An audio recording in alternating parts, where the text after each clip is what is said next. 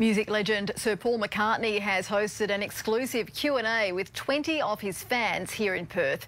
The former Beatle also gave the small audience a preview of what they can expect at his show this Saturday night.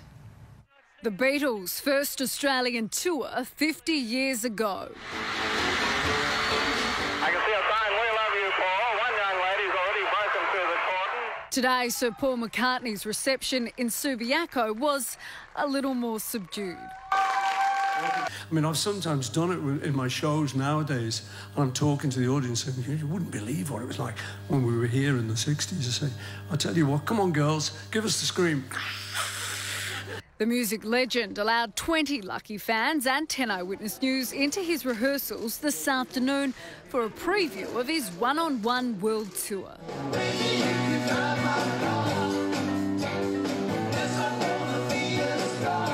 These fans got this opportunity by winning a competition on social media to put forward a question they'd like to ask Sir Paul McCartney. It's exclusive to Perth and an experience most could only dream of.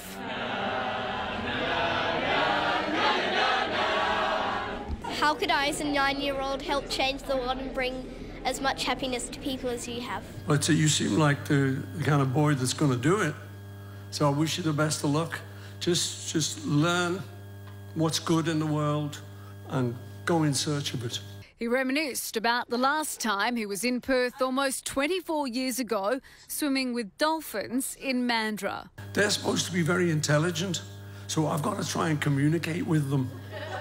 So what did I do? I start singing "Strangers in the Night" for no apparent reason. Strangers in the night. Oh, doo-doo-doo-doo. I'm just hoping the dolphins were Sinatra fans. Sadly, not all Beatles fans had their dreams come true today. Perth man Marcus Cahill was known as the King of the Cavern in Liverpool for his resident John Lennon show.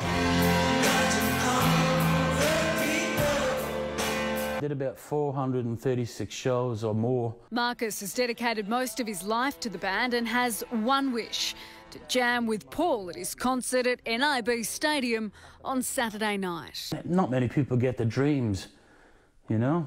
It's like winning the lotto. If you get it, you're going to be extremely happy. So here's hoping I win the lotto, huh? Rebecca Munro, 10 Eyewitness News.